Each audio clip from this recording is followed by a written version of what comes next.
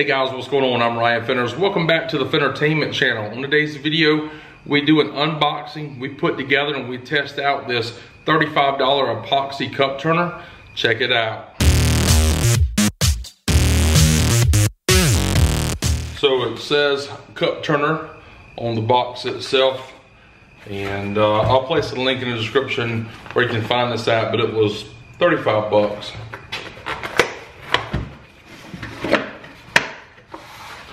So out the box, the first thing is going to be some instructions. We have two pieces of wood, well, I don't know, it's kind of like wood, but it's not, I don't feel like real wood. It feels like a laminate coating across the outside of it.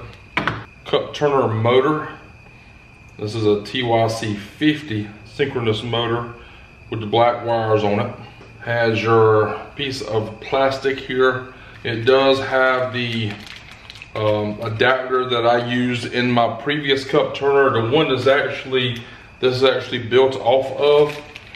So we have that adapter. We have an adapter in here to go from this adapter to the plastic pipe. We have some screws, Allen key, and some Allen screws as well. You do have to connect your power wire here to the motor. It does not come connected. Here is the base. The base already has all the holes drilled out for you. So we're gonna put this together and go from there.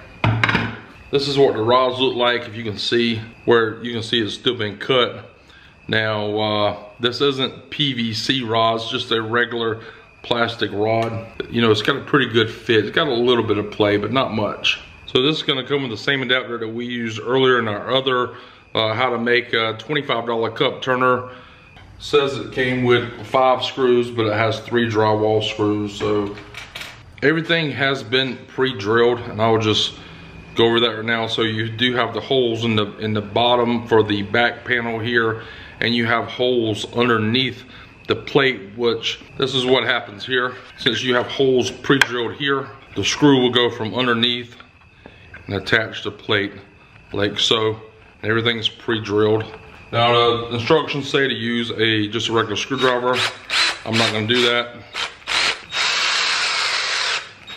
The back piece is on already. Pretty simple. Front piece is the same way, has the holes in it. And you have the holes here, pre-drilled. I mean, I like that. I mean, this is a simple kit.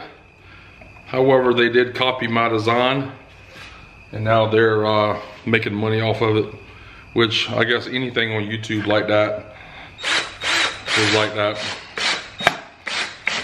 All right, so in my kit, when I showed you the bag of all the accessories, the owner's manual said it should have came with 5 of the drywall screws. Mine only came with 3, so I'm gonna have to improvise. I have some drywall screws, and I'm gonna just do that right now. So I got another screw I'm gonna put in. It's a lot longer than it should be, but it'll be fine.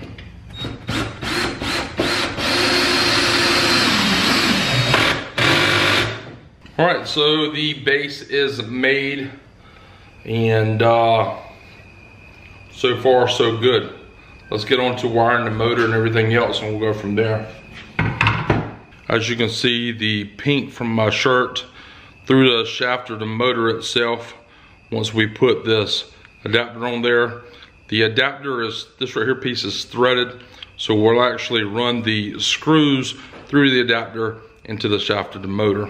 Now once you have the Allen keys into your adapter, now's the time to go ahead and slide that onto the shaft of your motor, and make sure the Allen keys are not in too much, as it will not slide onto the shaft of the motor. Like in my case, I'm gonna have to back it out just a smidge. That'll be a new word for somebody to say, what does smidge mean? So now you can see the set screws are into the adapter, and the adapter can slide over the shaft of the motor just fine. Next step is go ahead and tighten up these set screws here so the adapter will not move over the motor. That's not going nowhere. Now, the plastic cap here that connects to the adapter with the other screw that's provided. Do not put this on until you mount the motor onto the first plate. It's because this cap is too big and it will not go through the hole. So we have to put and mount the motor first before we mount this piece of plastic here. There's indentions. There's one right here and one right here that's made for the motor to mount. So you actually know where to put the motor at to line it up properly. Can you see that? And that indention right there. And they provided the screws to mount the motor as well. So included in the package is 2 small green Phillip head screws, and they are used to mount the motor on the back of the plate. So the motor is mounted on the back of the cup turner plate. Next step is to put on the plastic cap adapter, and provided is another fine thread screw. A lot of people ask me about this screw here, and I would have to take one of the adapters back to the hardware store to tell you exactly the size of this screw. Off the top of my head, I'm not sure. So the small Phillips head screw has gone through the cap itself. And I put it in there with a Phillips head screw.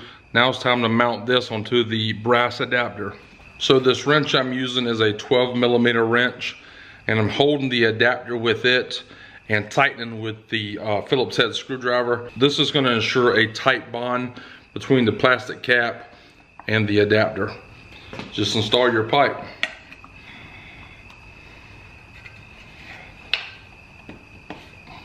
So last but not least, let's wire this thing up. So before I wire everything up, I'm going to take both of these wires here and tuck them into the upper hole here.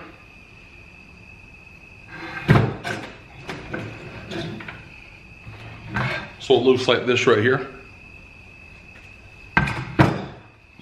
Next, I'm going to take this cable here, try to run it into this other hole right here. Okay, in order to connect these 2 wires here, both of them is black wires, and on the synchronous motor, you can connect either wire of the motor to either wire of the switch. This is a butt connector. Wire will go into this direction here, and you'll crimp one side, and you put another wire on the other side and crimp that side, and it just makes a connection. And inside of it is just like a little metal tube. And that's what I'll be using to connect this with. Now you can just leave these wires inside here if you want to. You can even use a wire tie, zip tie them up or whatever you like. And that is your finished design here for a cup turner. So I think this right here cable is like 60 inches long, so 5 feet of cable. It already has your on-off switch built onto it. So let's test all of that out as well. Use a black magic marker on the side of this right here. Just draw a line where you guys can see that. Turn it on.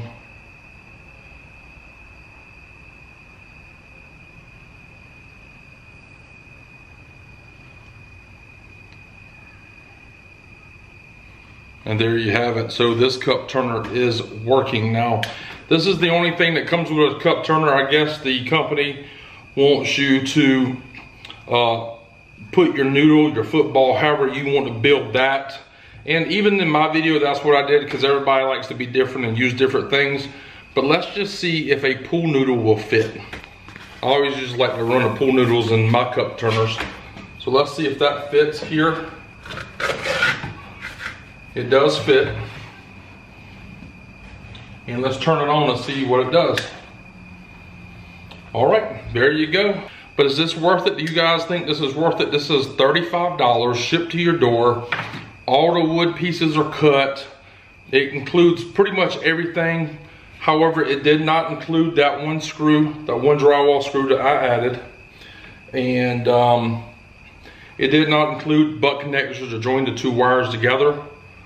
I still say it's worth 35 bucks. That's my opinion.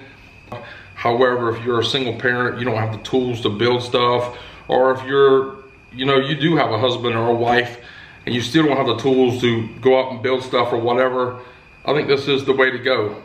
This right here board could have been a little bit longer, but to each their own. So that's my review of the $35 cup turner.